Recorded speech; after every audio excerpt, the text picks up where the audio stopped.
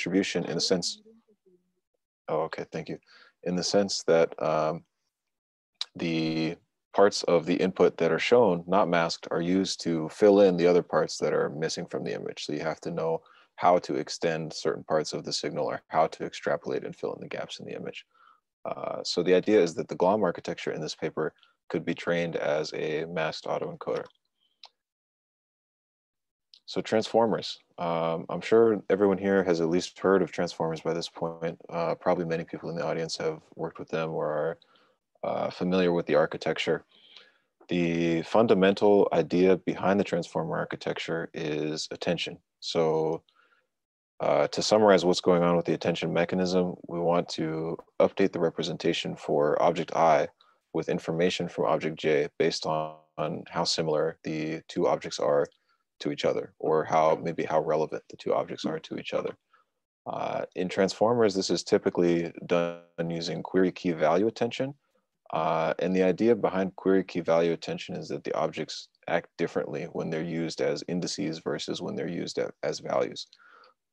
So if I have some words in a sentence, I saw cat on mat, right? Or I saw the cat on the mat. The relevance between cat and mat, we might want to transform cat and transform mat into queries and keys so that we can calculate the relevance scores. But then when we update the representation for cat with the representation for mat, we may not want to use those query and key representations. We might want to do the update slightly differently. So the QKV attention allows the words to act in kind of three different senses: as queries, as keys, and as values. The GLOM architecture kind of gets rid of this KQV attention and replaces it with a different intuition on how we might formulate this, but it's useful to know this for comparison. I'm going to check the chat. Okay. Any questions so far? How familiar is this to everyone?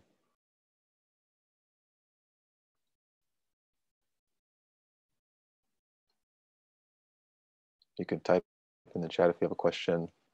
Otherwise, I'll assume that everyone is at least somewhat familiar. Okay. Not much knowledge. Okay. Yeah, Janeway, if there's any specific question that comes up, feel free to unmute and ask, or type in the chat and ask. Otherwise, I'll kind of keep going.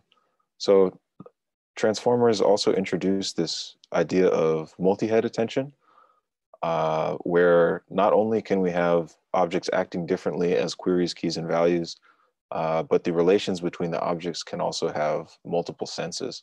And we use the multiple heads of the attention mechanism kind of to represent the multiple senses that different words can be related to each other. So instead of having just calculating one similarity score between each token in the sentence and then updating the representations based on that similarity score, we calculate 4 levels of similarity scores and then use those 4 different sets of attention weights to produce different sections of the updated representation for each token in the input.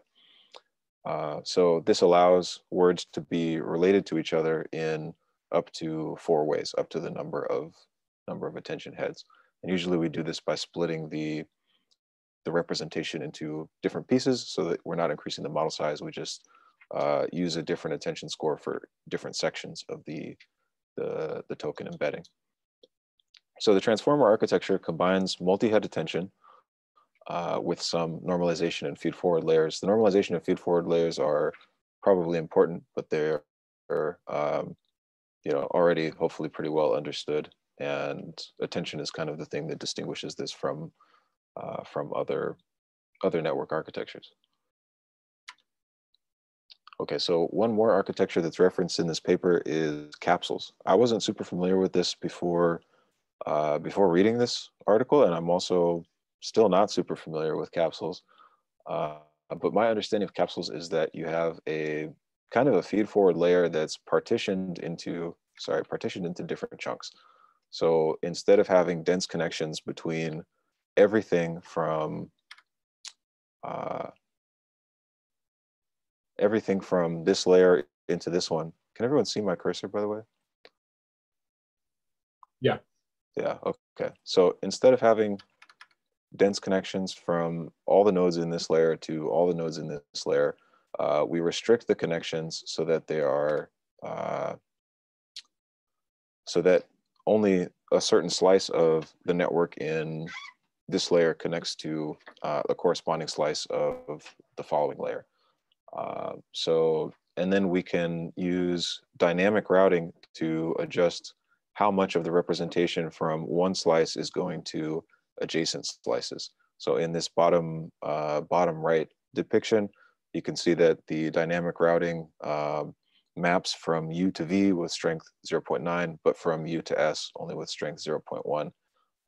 My understanding is that capsule networks have a particular algorithm, like kind of a bespoke algorithm that's used to calculate this dynamic routing. So it adds a little bit of complexity to the network operation. And the Hinton paper, as well as some other works that I was reading on capsule networks, suggest that oh yeah, nice. Suggests that max pooling is a type of dynamic routing, but Jeffrey Hinton is apparently strongly opposed to max pooling. So in max pooling, if we're going to max pool over 4 neurons, for example, we would have the activations from each of those neurons, and then we would only propagate the maximum value to the subsequent layer, right? Which means that it does depend on the activations. If neuron 1 is the max, then neuron 1's information gets propagated. If neuron 2 is the max, then its information gets propagated. But Jeffrey Hinton, for some reason, believes that this is kind of a crude way to do dynamic routing and suggests that there are probably superior alternatives.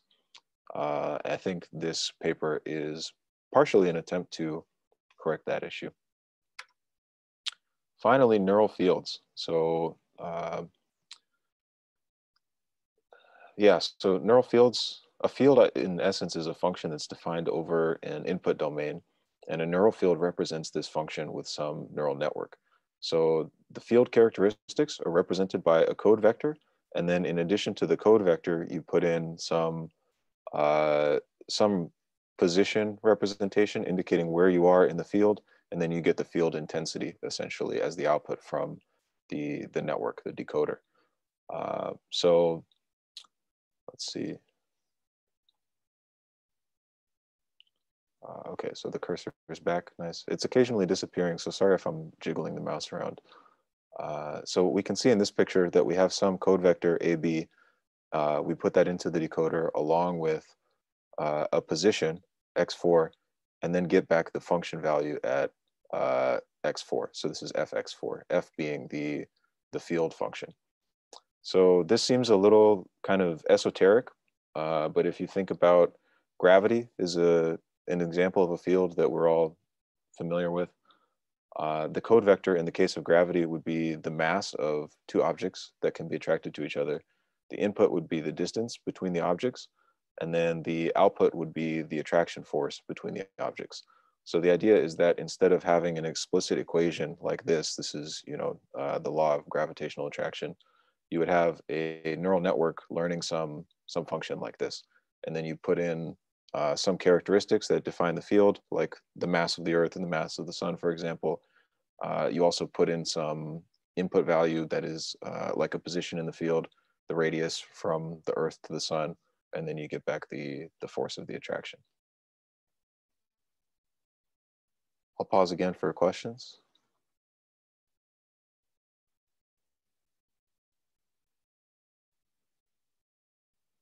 Okay, all right. So now that we've heard about neural fields, transformers, capsule networks, and autoencoders, we can think about the motivation for the GLOM architecture. And this has to do with part-whole hierarchies. So this is a picture of a face, obviously. It's a little bit creepy, but it also depicts a face kind of simply. So this is the one that I chose from Google Images. In this face, we can see that the eyelids, the eyeball, and the eyebrows are part of a whole that we can recognize as the eye, right? But that eye itself is part of a whole that we can recognize as a face, right? And this might occur in some scene that's attached to a person, and we can represent the person as a whole person in some, scene of a room or something like that. And the idea is that humans naturally can decompose pretty much any scene into a part whole hierarchy like this. We know that the chair legs belong to the chair. We know that the table legs belong to the table. We know that the chair and the table are part of like this, dining room furniture setup. Uh, and yeah, the idea is to try to get a neural network to do the same thing. Current neural networks are noticeably not that great at compositionality. So this is an approach to try to tackle that issue. Yeah, so this depicts how we can kind of segment things at different levels. So at the lower level, which is depicted right now, the eyelids, the eyebrow, the pupil, and the eyeball are different from each other. We wouldn't say that they have the same representation at this level. But at some higher level, the eye is all basically the same thing, but it's different from the nose and from the ears, right? So we might have one representation that corresponds to the eye, another for the nose, and another for the ears. And the key idea for this paper is that we can represent that segmentation by islands, quote unquote, of identical vectors. So this is a figure from the paper, but I added some labels that hopefully draw a connection to the face example. So at the highest layer, or one level below, like the scene layer, we would have a representation for the face. And this is just, okay, one embedding for the entire face. Then we can decompose this maybe into an eye and a nose. And there's, not enough room in this vector diagram, but we would also have one maybe for the mouth and the chin and the ears and maybe the forehead or something like that. Then the eye itself can be decomposed further into representations for the eyelashes maybe, and representations for the eyeball.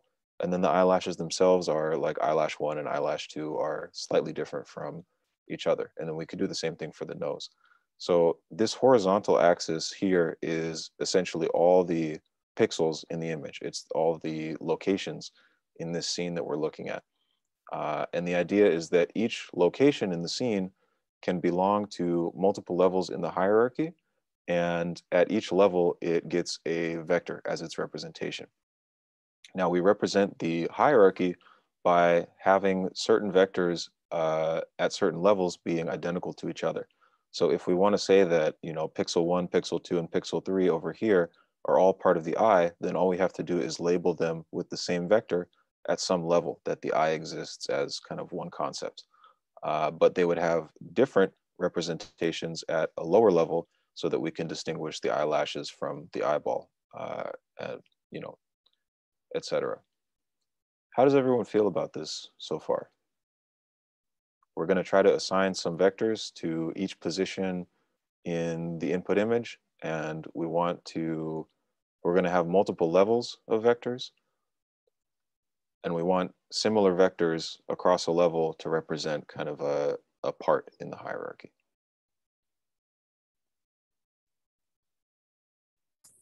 Is the number of these locations a hyperparameter that we have to set during like training or something, or inference, or is it something like that's sort of inherent, like every sort of so on pixels we have to sort of sample that area to get Yeah, a yeah, it's definitely a hyperparameter. So like okay. basically everything that you could think of as a hyperparameter, yeah, it's a hyperparameter. This network obviously is untested. He says it in the introduction that he hasn't, used this on anything yet. It's just a synthesis of ideas and an architecture that seems like it would work. And this paper puts together all of his intuitions on why should this thing work? Why should it be superior to CAPSNets or transformers or CNNs? But yeah, nobody knows exactly whether this architecture does what it's supposed to do. And yeah, there are lots of hyperparameters. So the short answer to your question is the simplest way to do it would be maybe 1 pixel is each location. So if we Mhm. have, a 10 by 10 image, we have 100 locations in the image that can each receive multiple embeddings, one at each layer. But yeah, we could group the, group like 4x4 blocks of pixels or 8x8 blocks of pixels into their own locations if one per pixel is too many. Good question. Any other questions?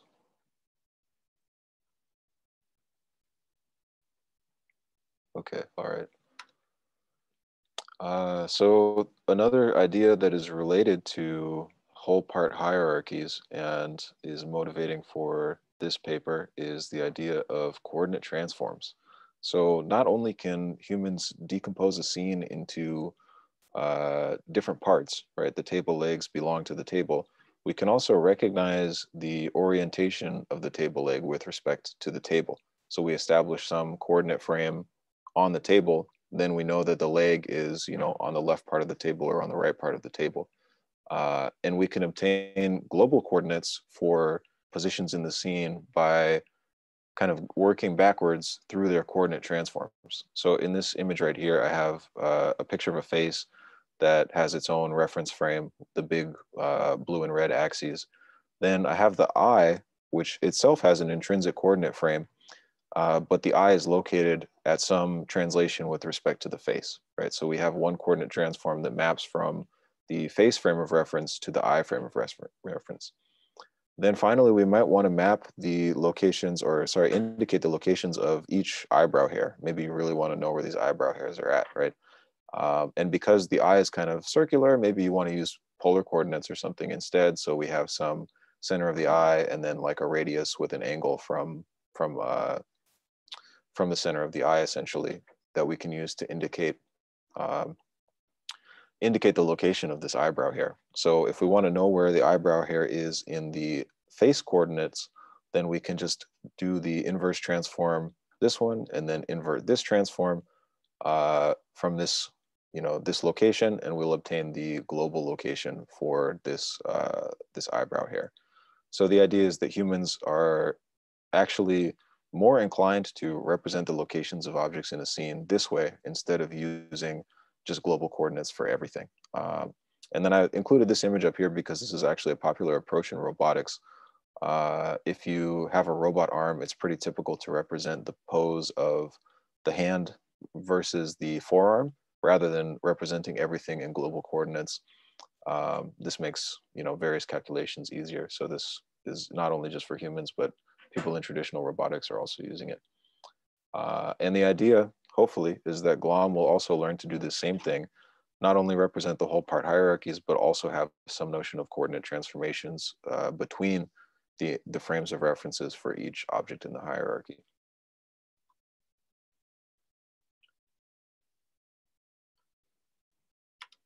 Okay.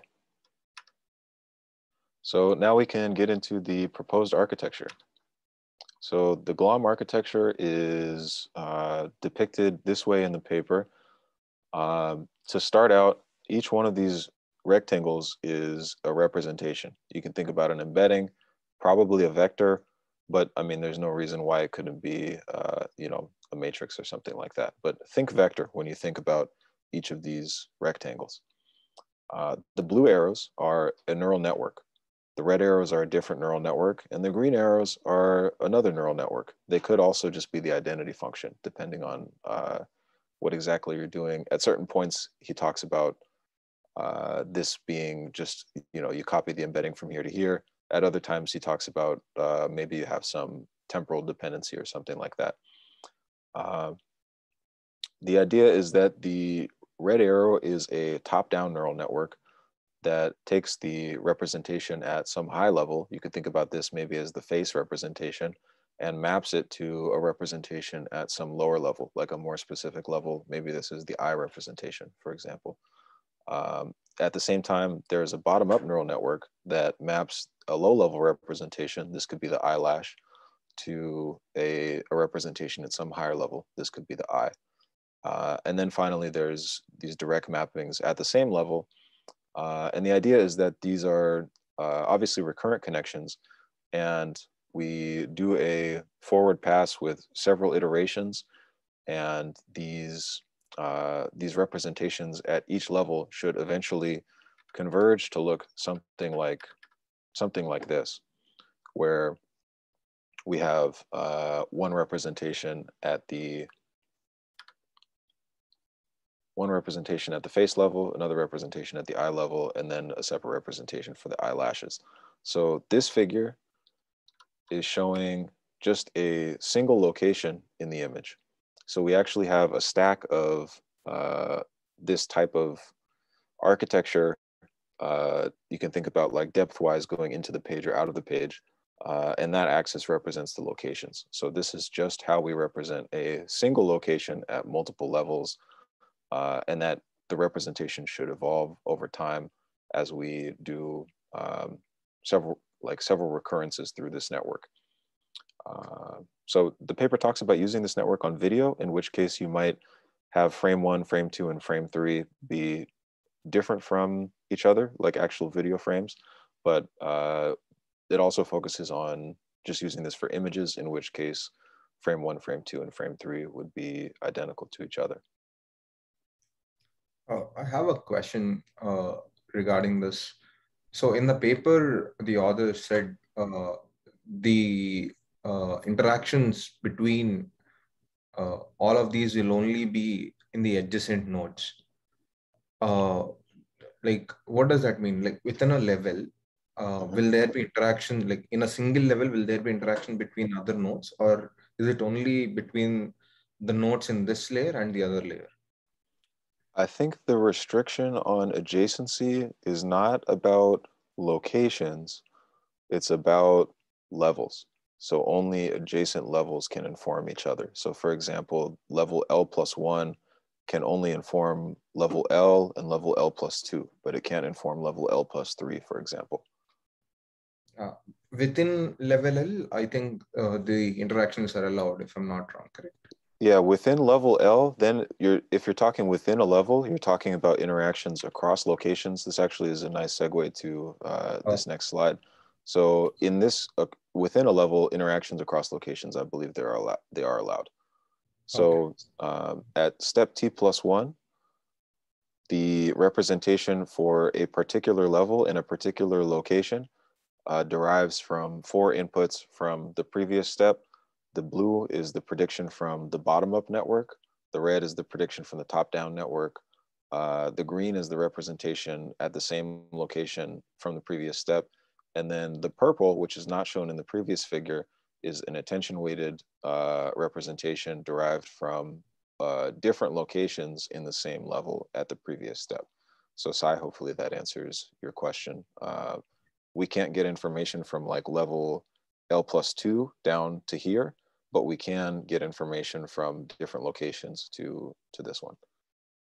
Okay, got it. Thanks.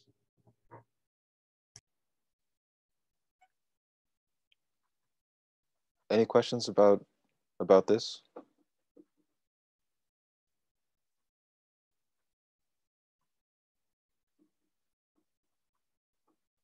Okay, all right.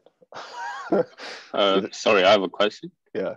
Why the blue line, bottom up net, and the red line, the top down net, they have the same direction from left to right? I was thinking like bottom up will be another way, reverse way compared to the top down net.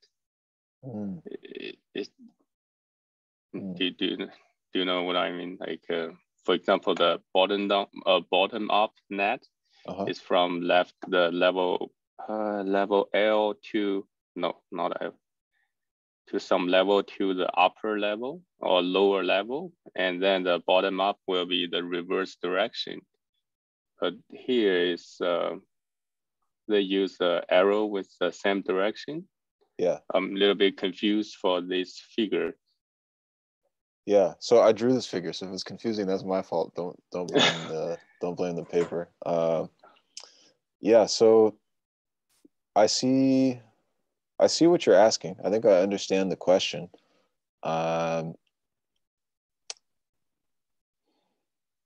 Okay, so let's see. In this figure, we're just looking at what happens at one location, right? So actually the direction question I think applies to this figure also, even without considering like different multiple locations. So we're just looking at one spot in the image, right? Maybe this is a spot on the eyeball within a face that happens to be in the eyebrows, for example, right? And we're trying to derive something that looks like this for that location, right? So we want one vector at a higher level of abstraction, one vector at like slightly less abstraction, one vector at like even lower abstraction, and one vector that is very specific. So this vertical axis in this figure corresponds to the vertical axis in this figure. We want to obtain a face. Sorry, the cursor is driving me nuts. A face embedding, like an eye embedding, and then like an eyelash embedding here. Does that make sense? Oh, yes, yes. Okay. So then the way that we do this is by applying the bottom up and top down transformations in recurrent fashion over and over. So we would start off with these embeddings, maybe randomly initialized, and then apply the bottom up net and apply the top down net, saying, okay, the thing at this layer should have some hierarchical relationship to the thing at this layer and to the thing at this layer, right? And by applying this transformation over and over and over again, the idea is that eventually we will converge to something that looks like this. Mm-hmm. Yes, yes, you're right. I see. Does that answer the question? Yes, yes. Okay. Yeah, thanks. Yeah, really good question. Thank you.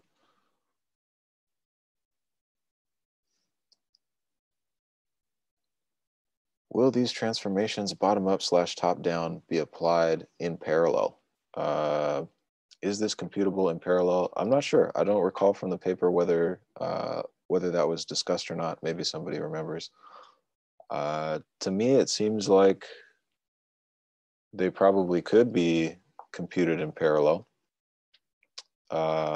because if you have, yeah, I don't think there's anything really preventing the parallel computation of the top down and bottom up networks.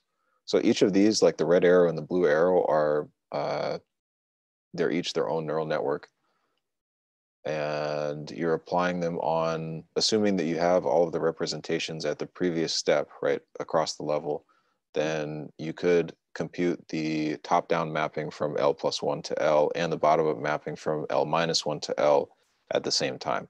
The only thing that needs to be synchronous, I think, is the fusion of the green arrow, the red arrow, and the blue arrow, basically. Like when you combine the elements 1, 2, 3, and 4 from this slide, obviously you need to know their values to be able to combine them. Hopefully that answers the question on parallelism.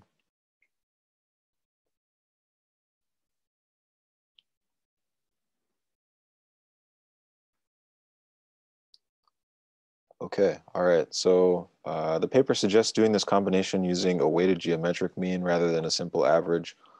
Bonus points to anybody who can, just kidding, I can't assign bonus points. I don't run the class, but bonus points to anybody who can recall from the paper why it's a weighted geometric mean and not an average.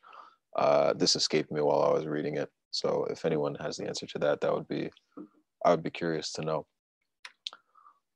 So the idea for the GLOM training is that we're going to train the whole architecture as a masked autoencoder. So we should be able to put in the pixel representation to each of these positions, each of these locations in the image at each level, do this propagation, and then at the output be able to reconstruct the original image.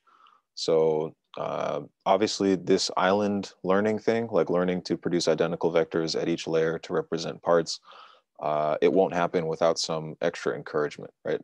Just having an autoencoder doesn't automatically give you that whole part hierarchy. So the way that we try to get the architecture to produce that part whole hierarchy is by enforcing agreement between the top-down prediction and the bottom-up prediction. That is that this prediction coming from the red arrow and the prediction coming from the blue arrow should be the same when they join here. So we penalize the network if these two differ from each other greatly.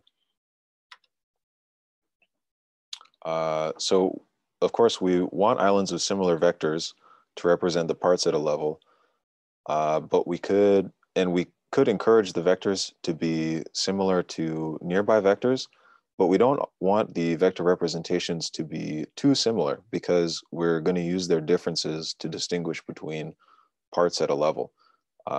So if we apply these regularizers too strongly, right, the agreement between the top-down prediction and the bottom-up prediction, if we make these too strong, then the network will just say, okay, you want everything to be the same, I'll make everything the same, right? And then the representations will be identical throughout the layer, which is not what we want, because then we can't distinguish between the parts. So this phenomenon is referred to as collapse, right? Collapse is bad. We don't want that to happen. The proposed solution is to allow the representations to attend to each other freely within a level and penalize the dissimilarity based on the attention score. So instead of forcing all of the representations at different locations to be similar to neighboring representations, we allow some differences based on the attention score. So the idea is that all of the pixels, or all of the representations at the eye level that correspond to the eye location in the image will all attend to each other, and then they'll all end up having the same embedding. But they won't attend to other pixels that are in the ear, for example. So, but there will be no penalty on the difference between the eye embedding and the ear embedding because the attention scores are focused on like eye to eye locations. So the idea here is that by only penalizing differences in the representations based on the attention score, by having these islands of identical vectors, you can incur almost no error under that penalization scheme. So the hope is that you could avoid collapse, right? You could avoid getting just identical representations without having to do contrastive learning. But if this doesn't work, then the fallback solution would be contrastive learning, where you would force the learned representations to be different for different images or different for different patches of the same image, for example.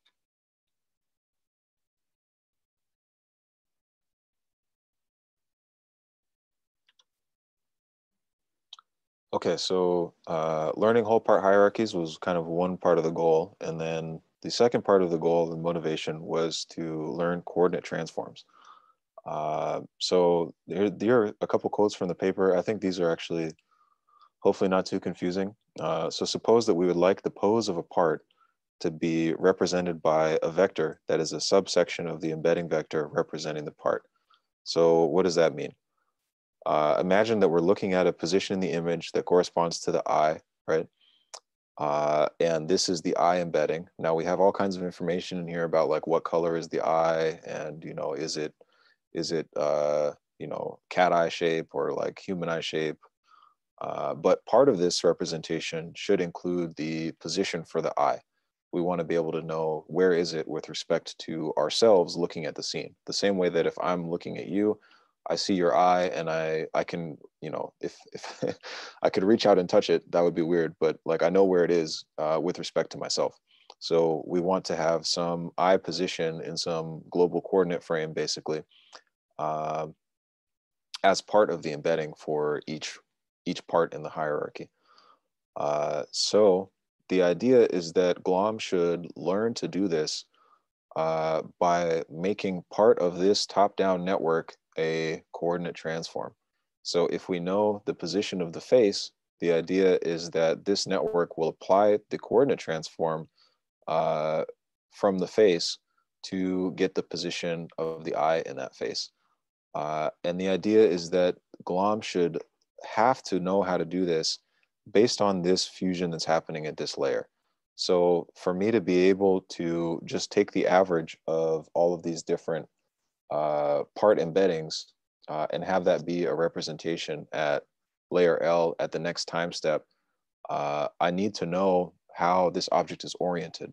So the paper gives an example of mistaking a square with no rotation and a diamond with 45-degree rotation for each other, right? These are indistinguishable, but if the square and the diamond have different semantics, then your representation that's based on knowing that there's a square in the image will be wrong if it's actually a diamond, right? So the idea is that GLOM should be forced to learn the positions of objects or the poses of objects in the scene to be able to use them appropriately to represent other things in the scene.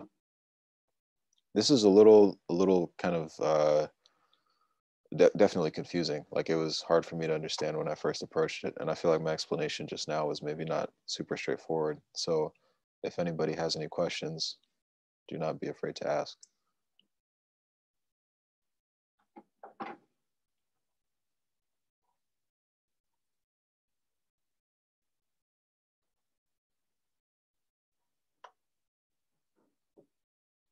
Okay, no questions on the coordinate transforms. All right.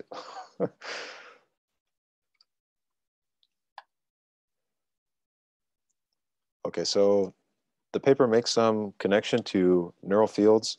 So really, we've seen the majority of the GLOM architecture now. Like, this is basically what it's about. You have the top-down network, you have the bottom-up network, you have some attention-based fusion across locations, and then you have propagation directly from the same location in the same layer. And we're going to try to learn these islands of identical vectors to segment the image. And also those vectors should include something that represents the pose. And we should learn that pose automatically because it's easier to fuse information from objects if we know what their pose is.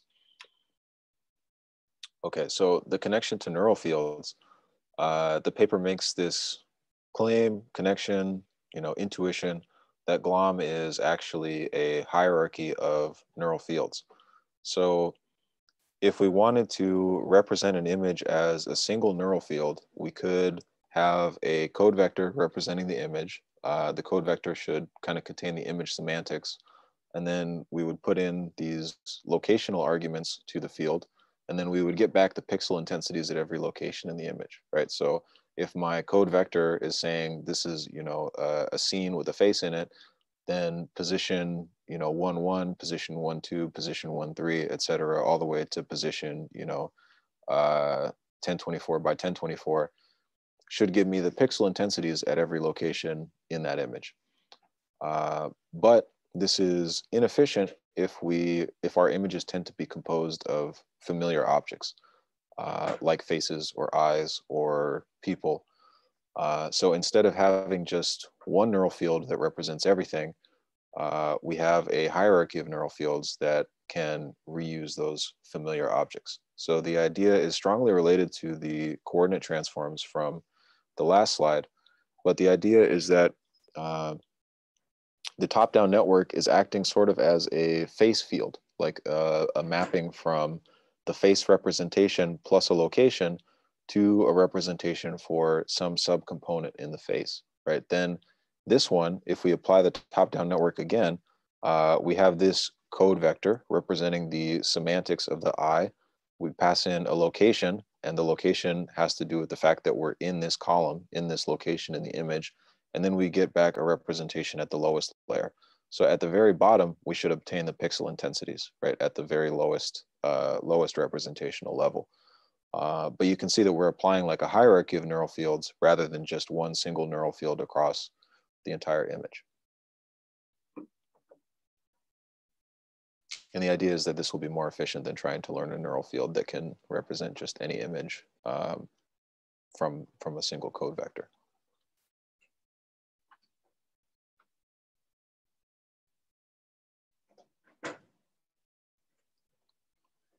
Okay, all right.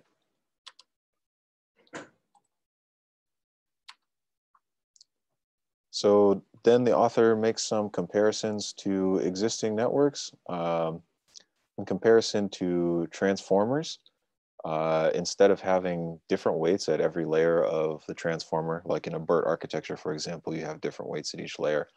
The GLOM architecture uses the same weights at every layer. So the top-down network and the bottom-up network are reused. In a separate section of the paper, the author actually says that you might have different networks for each of those, but it's not a strict requirement, and it's not the default as it is in a transformer style architecture. Another difference is that instead of using query key value attention for query key value attention this way and this way, we just use simple attention. And the idea with this is that my understanding of this is that it has to do kind of with the combinatorics of the situation. So if at level L, for example, we might be talking about this being the eye, this being the nose, this being the ear, and this being the chin, right?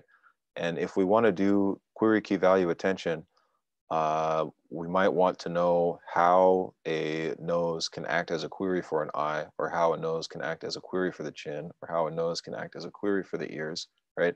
So we end up with this pairwise combinations of queries and keys, right? So we have, let's say we have, 4 elements that we want to do this QKV attention on. We would end up having, 4 squared sets of queries and keys, or we could see four squared sets of queries and keys being useful.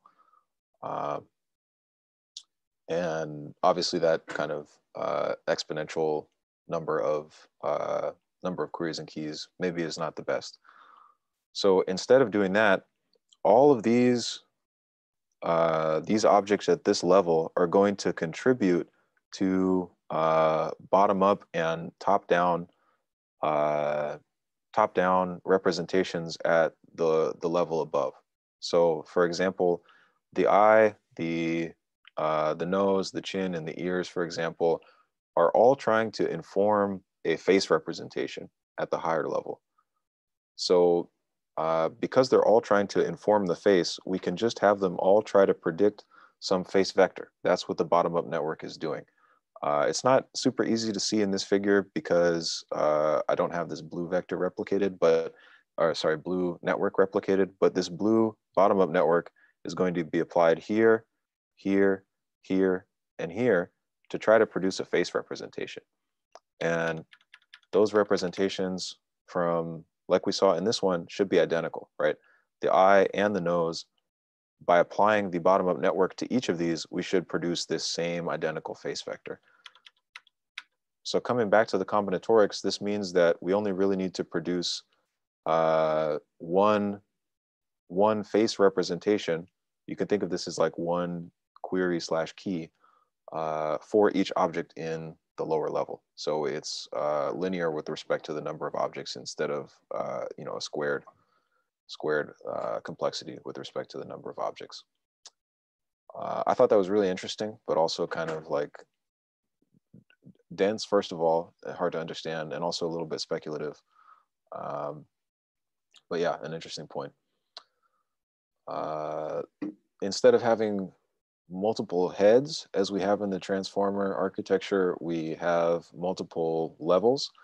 And here, the multiple levels, the interactions are only possible for adjacent levels instead of the heads being able to interact in any direction with each other. And then finally, the bottom-up and top-down networks perform coordinate transforms, hopefully, which doesn't necessarily occur in transformer networks, or at least not, maybe you can get a transformer network to do that, but it takes some extra manipulation. The paper also compares the GLOM architecture to capsule networks. So in capsule networks, each capsule represents one part at a level. And the downside to this is that you can't have soft membership of certain parts of the image to certain capsules. It's like this capsule either is going to represent the eyes or the nose, but that's it, right?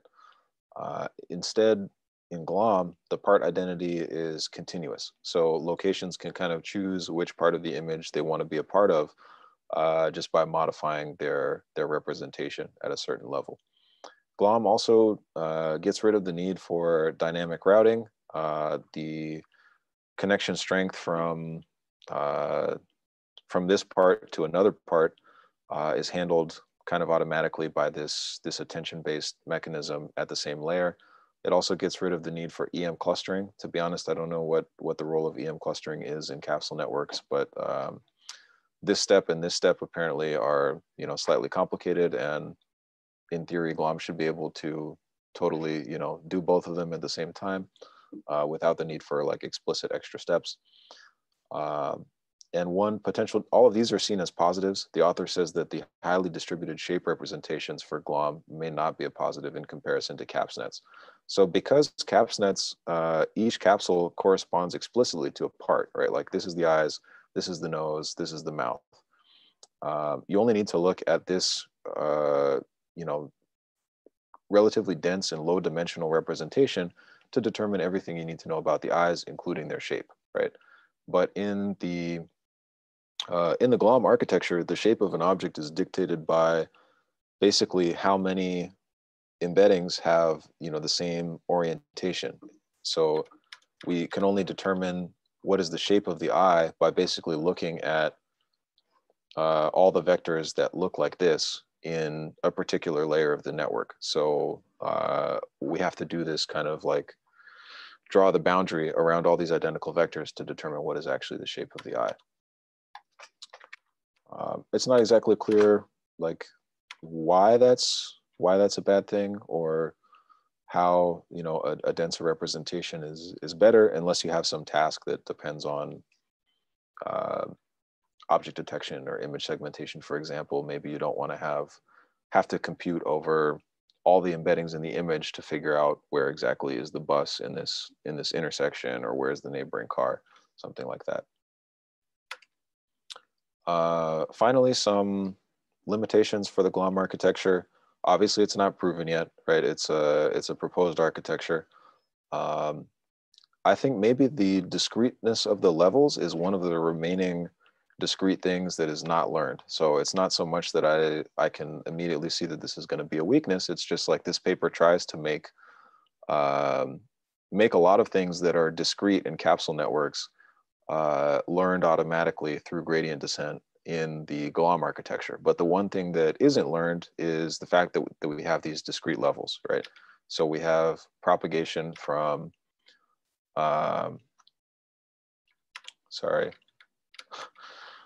we have propagation from level L+1 to level L, but level L+1 and level L are distinct, like by design.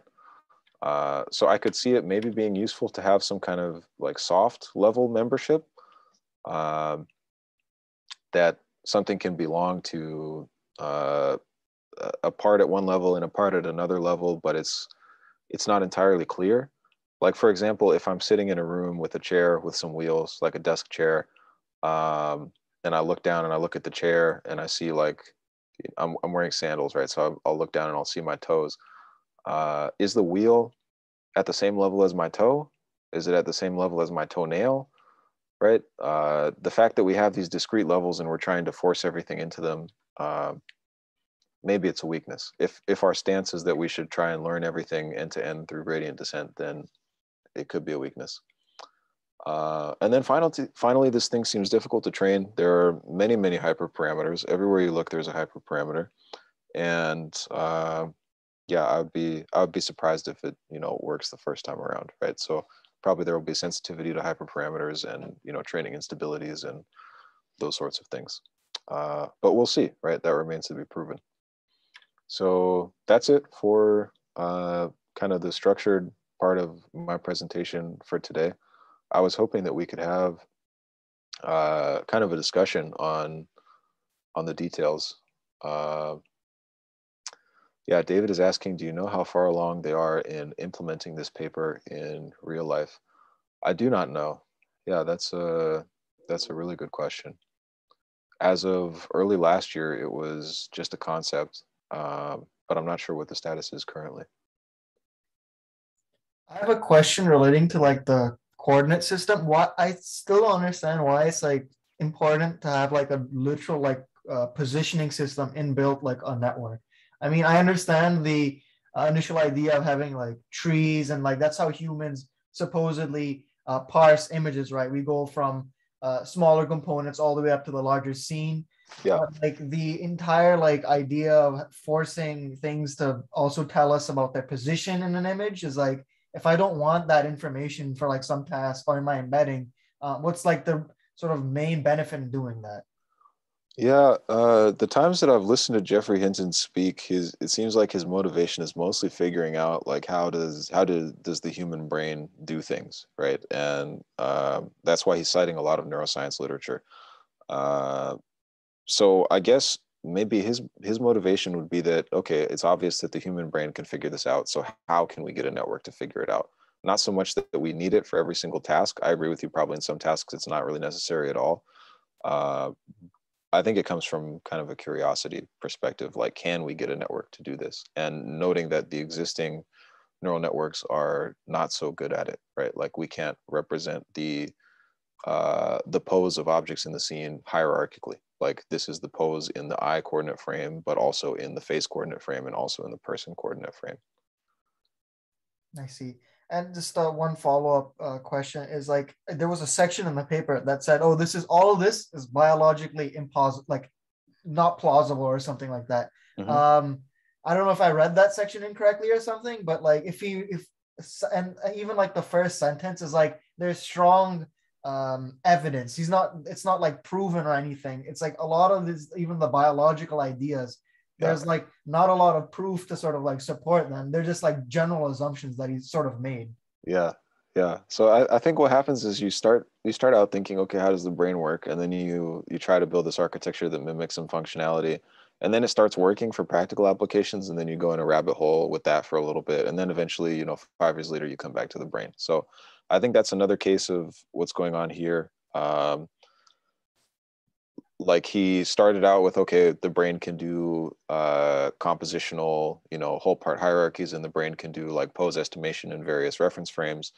How could we get a network to do that? And then it turns out that the network that he came up with doesn't meet some other biological criteria, right? Like it doesn't meet criteria on, I think efficiency is one of the big ones, right? Like if you had to do this with actual neurons, you would have like a way larger brain than we have. So maybe that's not how the brain is actually doing it. Yeah, good question. Hopefully that sort of answers it. I don't know if you have any further comments on that. No, thank you. Yeah, I have a follow-up comment for the first question on the coordinate the system in this paper. I think this idea is probably a follow-up idea from the CapsuleNet. So in the CapsuleNet, they propose the idea, to use the vector to represent both the existence of some patterns, also the direction of the patterns. So before, for conventional CE model, we can know if we have a pattern existing or not, but we don't care about direction or the orientation at all. However, if we have a vector, actually for the vector, we have two properties. One is the length of the vector. We also know the direction or the orientation of the vector. So in the CapsuleNet, they try to use the length of a vector to denote the existing probability or score of some patterns. They also use the direction of the vector to denote the orientation or the direction of the patterns at the same time. So probably this idea is a follow-up idea from CapsuleNet, and they want to incorporate the coordinate system into a regular or general neural nets. So they can represent both the existence probability scores, also the orientation of the patterns.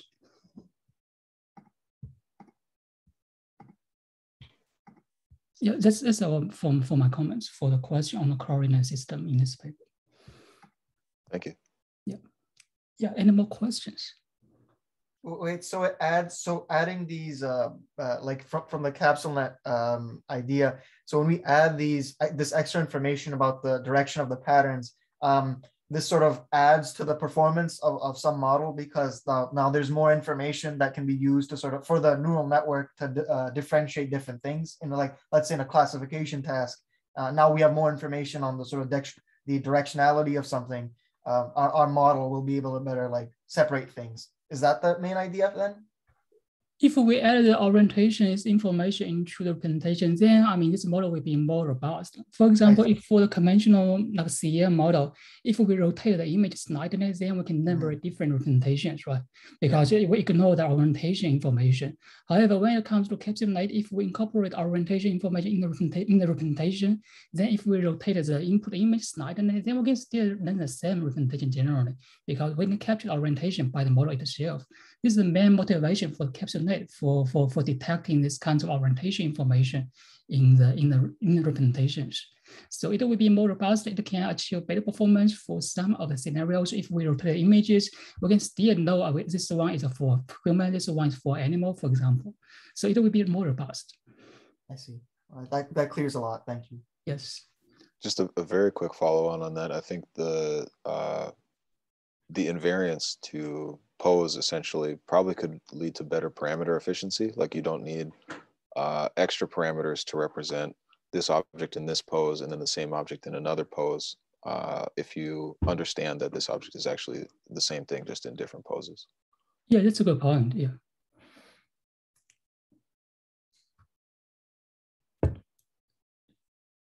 Yeah, any more questions for this paper? I have a question.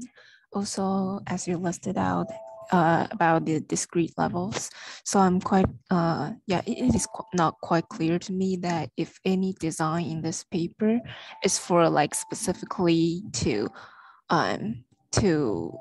allow GLOM to learn the different hierarchies, because as I see for the training objective, it kind of not allow the architecture to do that, right? Or what's your thought on this one? Could you elaborate a little? Yeah, because I think for training objectives, they only that like for the bottom up and the top down supervision, they like the both directions will be penalized if they're not the same, right? So doesn't that kind of enforce GLOM to learn, like for all hierarchies, they will generate somehow similar representations? Yeah. So I think the question, I guess to rephrase it, to check if I understand you, it sounds like because we're penalizing discrepancies between the top-down prediction and the bottom-up prediction at each level, and there's nothing really different from layer 1 versus layer 2 versus layer 3, then how can we expect this to learn some hierarchy? I think most likely you would vary the strength of the regularizers at each level so that you allow slightly more difference between representations at the bottom level and then stronger regularization, meaning stronger agreement at the second level, and then even stronger agreement at the top level, such that you get this kind of like, gradient of specificness or gradient of resolution. Like the more difference you have between the vectors at a particular level, the more resolution you have in the hierarchy, right? Like you're at a more detailed level in the hierarchy. So I would assume you would have to relax the regularizers at the top to get like increase the strength of the regularizers at the top to get one shared representation and then relax them at the bottom so that you can have differences. But yeah, I'm curious for other people's answers to that one also. And a great question. Yeah, that's what, yes. Yeah, and also I have another question, like a follow-up question, is that if they kind of like just free the regularizer a bit, like along different levels, but it is learned, like the design is for it to learn by the autoencoder, right? So how is that, how is this layer clear? Well, just in the beginning. You mean like why would they use an autoencoder style training, or? Yeah, because I think for using autoencoder, because I imagine they will have like a random initial, because we don't have the embedding, right? Yet, so in the beginning. So I was curious that if the hierarchy is not, the hierarchy is definitely learned along the way. So yeah, how is the level will be can be learned even if we adjust the regularizer for different levels, how can it still be learned? Because in the beginning, we still don't have the hierarchy informations, right?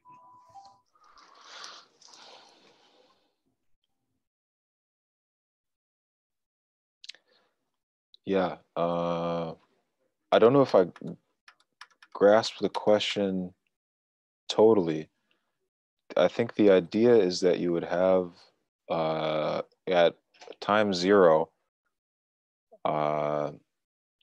either the image input data, of course, the image input data needs to make it into the network somehow, right? So probably, so we're looking at a single location in this figure. I would assume that the pixel information at this location is part of what goes to the representation at all these different levels at time 0. And then maybe you have some random jitter or something like that to get them to be slightly different from each other at the beginning. And then you have different regularization strengths as you go up and down the hierarchy. And then by performing these forward passes, ideally you would get that kind of like island behavior with more specificity at this level based on having weaker regularization at this level. But yeah, I mean, there are interesting, arguments in the paper, but I'm not like 100% convinced that it would work to do the thing that it claims to do. Any more kind of comments? Did I even get your question correct? Yes, this is actually my question. So yeah, that's just a point. Yeah, it is not quite clear to me. So yeah, because I guess it also goes back to it is not a proven idea yet. So yeah, thank you. Yeah, Mohammed's in the chat. If this idea is so good, why doesn't it work yet? Yeah, yeah, I'm sure. Based on how excited Jeffrey Hinton was a year ago, I'm sure that he's probably either it's like totally failed and he's doing something else, or still working on trying to get it to work. And yeah, I mean, some ideas take a long time to materialize, I guess. I don't know. That's a good question, though. I would expect to see something in the next couple of years, hopefully, if this works. Yeah, Barry says it probably doesn't work. I think the value of this paper really, beyond just proposing this architecture that, oh yeah, this will be the new transformers or this will be the new caps nets. I think drawing the intuitions across all of these kind of recent developments is really useful. Like the connections to like neuroscience, I think, are pretty interesting and useful.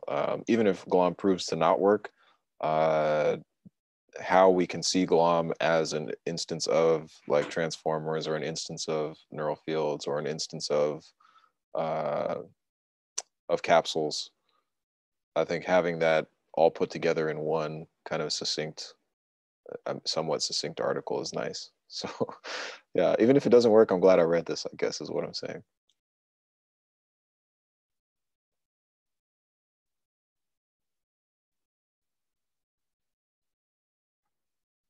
Any other questions? Yeah, any more questions? This is not an easy paper. You should have tons of questions, actually. Yeah.